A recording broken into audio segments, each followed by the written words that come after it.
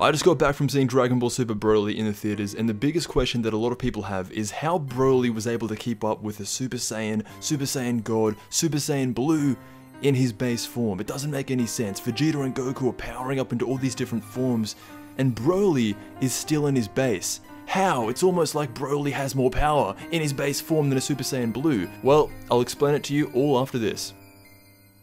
This video is sponsored by Return of Warrior. Thank you to the guys over at Return of Warrior for sponsoring this video. This is a 3D fantasy MMORPG with a real-time combat system. This game is based in its own fantasy world and has real-time combat. You choose between two factions, the humans or the Akan, which are the monster people, and fight in giant battles to protect your factions. There's all different types of terrains, upgradable weapons and armor. There are 14 different types of classes that you can choose from: a warrior, an assassin, an archer. It takes about a day of grinding to reach level 40, which is when everything is unlocked to you. You can take part in quests, missions, fight other players, in real time by the way, but the overall goal is to secure and build your faction. Again, thank you to the guys over at Return of Warrior for sponsoring this video.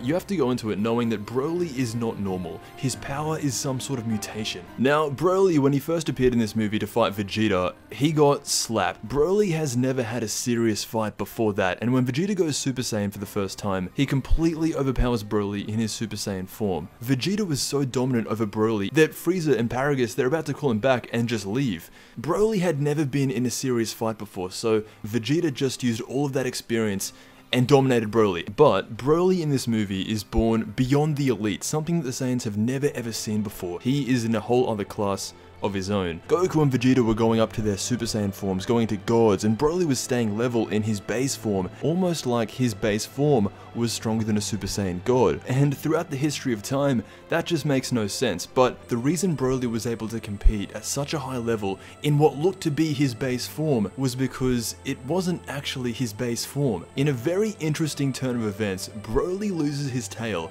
but somehow he retains the primal Ozaru power, the true power of a Saiyan. Even though Broly loses his tail, he gets an Ozaru-like power-up in his base form. He wasn't able to turn Super Saiyan until much later, but that's why Broly was able to keep up with Goku in his Super Saiyan and God forms, is because Broly was tapping into the primal instinct of a Saiyan, the Ozaru form, but since he didn't have a tail, he didn't transform. The one physical change he did have is he did get bigger, however, his eyes turned yellow. The only other Super Saiyan transformation to have yellow eyes is Super Saiyan 4. Super Saiyan 4 was the Ozaru form mutated down into your regular Saiyan body. There are more than a few comparisons to Broly in this movie and Super Saiyan 4. Obviously the eyes, the Ozaru connection that Broly was tapping into, but more importantly, the self-control. Broly loses complete self-control once his eyes turn yellow, and Super Saiyan 4 had a similar effect on Goku. Goku just knew how to control it more,